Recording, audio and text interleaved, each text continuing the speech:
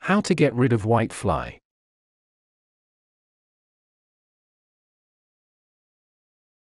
There are over 1,000 types of whiteflies, insects that look like small white moths or aphids. They group and breed in large numbers on the undersides of leaves. The nymphs and adults damage plants directly by sucking the sap and by transmitting disease. Once an infestation has taken root, it is difficult to remove. You may need to apply multiple treatments over a period of weeks, and you may even need to trim back your plants.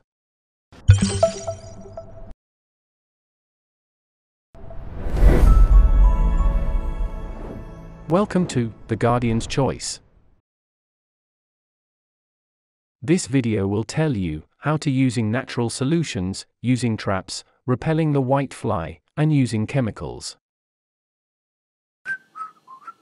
So keep watching, get your solution, and enjoy. Method 1. Using natural solutions.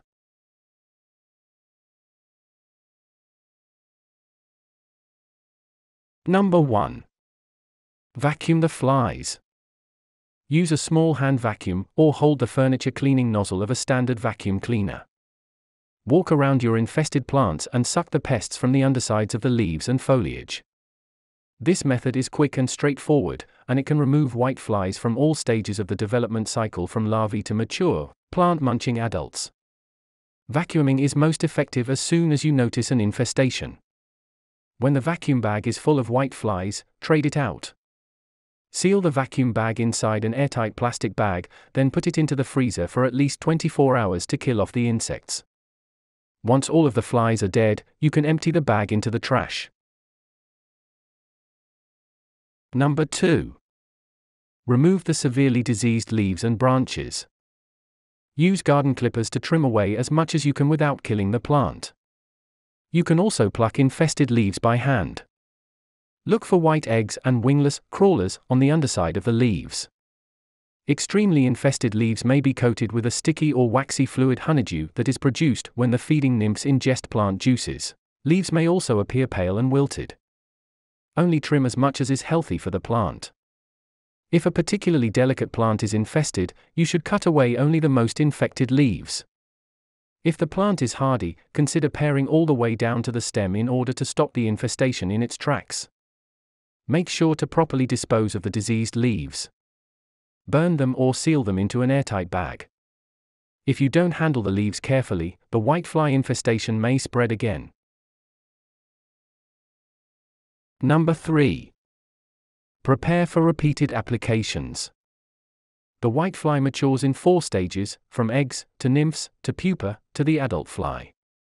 Each method typically only targets certain stages in the fly life cycle. Thus, if a method targets the adult fly, you will need to keep applying that treatment until all of the existing eggs have matured into adults. You will need to be quick and diligent in your treatments to make sure that the newly formed adults do not lay new eggs. The nymph and adult flies are the only stages that cause physical damage to the host plant. Younger whiteflies will, however, mature into more damaging forms if left unchecked. For the best application timeframe, check the lifespan and stages of your particularly whitefly. Various species including the silverleaf, fig, greenhouse, and banded wing whitefly each have a different lifespan. Number 4. Wash your plants with a soap solution. Put 1 good squirt of dish soap into 1 gallon, 3.8 ml of water and mix well. Pay special attention to the undersides of the leaves, where most of the whiteflies live. Be aware that this method only kills the adult insect. Wash every 3 or 4 days to eliminate the new whiteflies as they emerge from pupa. Depending on the type of whitefly, you may need to continue this treatment for several weeks until the infestation is gone. If you use a highly concentrated soapy solution, try applying it at the end of the day to avoid burning the foliage.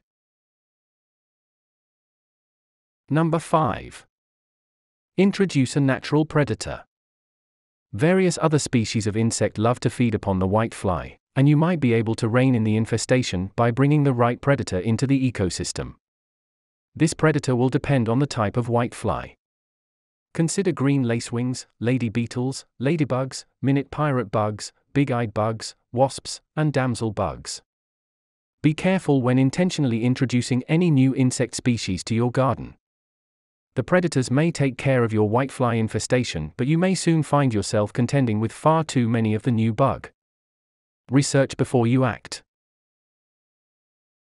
Did this video help you? Let's comment below, yes or no.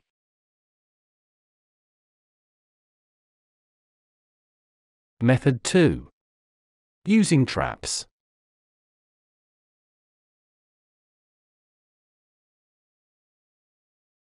Number 1. Use a sticky yellow pad.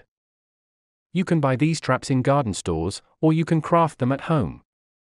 To make your own, coat a sturdy yellow surface, cardboard or wood with a slow-drying adhesive substance. Glue, honey, motor oil, or petroleum jelly are good choices. Whiteflies are said to be attracted to the color yellow.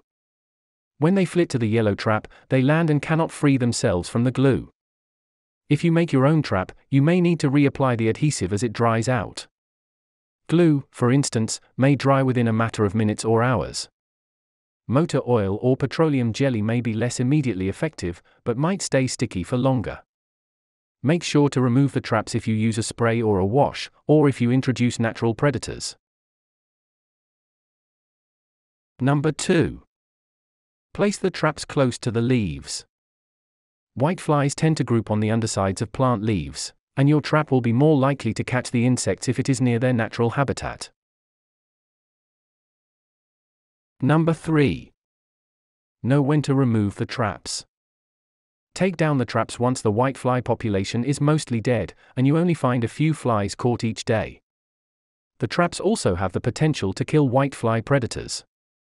Thus, they may not be well suited to a low-level infestation unless these predators fail to keep the whiteflies in control. If the whitefly population bounces back and returns, then you can feel justified in resetting the traps. Did this video help you? Let's comment below, yes or no.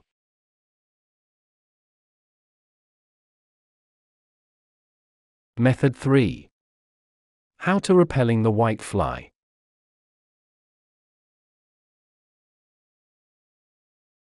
Number 1. Repel whiteflies with companion plants.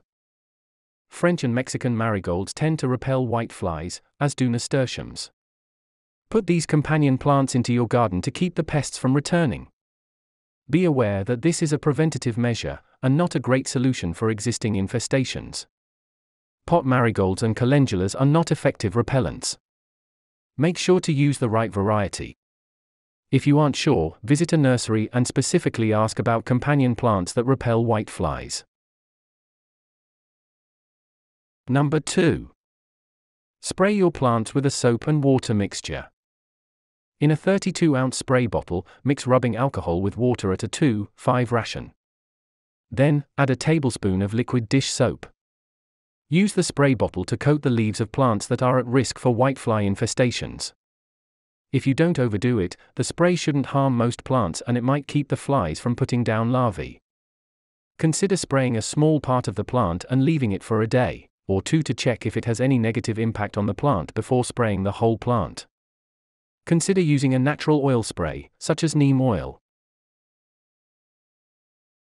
Number 3. Spray earthworm castings at the base of the plant. Earthworm castings, when added to the fertilizer bed of whitefly-infested plants, have been found to repel the flies within a matter of weeks or months. As an added bonus, these castings are a rich natural fertilizer, and they can greatly stimulate plant growth. Ask for earthworm castings at a local garden store. Number 4. Cover the ground in a reflective material. Spread a layer of aluminum foil or reflective plastic mulch on the ground around susceptible plants. This may make it much harder for adult whiteflies to locate host plants, which in turn can make them less likely to successfully lay eggs. This step will require special water considerations. Plants surrounded by plastic mulch will need a drip irrigation system. Do not use mulch in hot weather. Too much mulch may overheat the plants. Did this video help you? Let's comment below, yes or no.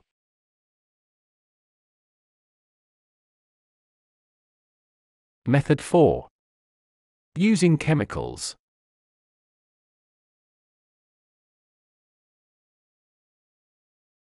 Number 1. Understand the risks and the benefits of using insecticides. On one hand, a commercial pesticide is sometimes an effective way to quickly kill off the pests. The whitefly, however, is notoriously resistant to chemical products. Furthermore, these chemicals are often toxic to other organisms in the immediate ecosystem, including the plants and benign insects in your garden, pets and local wildlife, and even your family. Try to keep pesticides as a last resort. Number 2. Be aware that whiteflies easily build up a resistance to pesticides. Indeed, the eggs and pupae are able to resist most common insecticides. If you do use chemicals, be sure to switch them out in several-day rotations to keep your fly population from adapting. Even so, there is a strong chance that the whiteflies will adapt. You may unwittingly create a strain of pesky super flies. Did this video help you? Let's comment below, yes or no. How to prevent whiteflies. 1. Your first line of defense should be inspecting all plants for pests before you bring them home, and keeping any new additions away from the rest of your plants for a period of time. This will allow you to identify and curtail any existing pest or disease issues. 2. Keeping natural predators around will prevent whiteflies from ever exploding in population. For this reason, avoid using insecticides. Ladybugs, spiders, green lacewing larvae, and dragonflies are a few of the many beneficial insects that can control a whitefly population. Hummingbirds are another natural predator. 3. When it comes to whiteflies, avoid chemical insecticides. They're usually resistant, and all you'll do is kill the beneficial insects, their natural predators, and the insects that pollinate the garden for a better harvest. 4. Mulch early in the season with aluminum reflective mulch, especially around tomatoes and peppers. The reflective mulch makes it challenging for whiteflies to find their preferred host plants. 5. Set out yellow index cards coated with petroleum jelly to monitor whiteflies, especially for tomatoes, peppers, sweet potatoes, or cabbage crops. A half-and-half mixture of petroleum jelly and dish soap, spread over small boards painted bright yellow, is sticky enough to catch little whiteflies. Warnings. 1. Repeated application is often recommended for maintenance. 2. Insecticides can be effective but can also be harmful when ingested. Much of the insecticides used for whitefly control have been linked to the death and severe decrease in numbers of bees, which are essential for pollination of flowering plants. Did this video help you? Let's comment below, yes or no.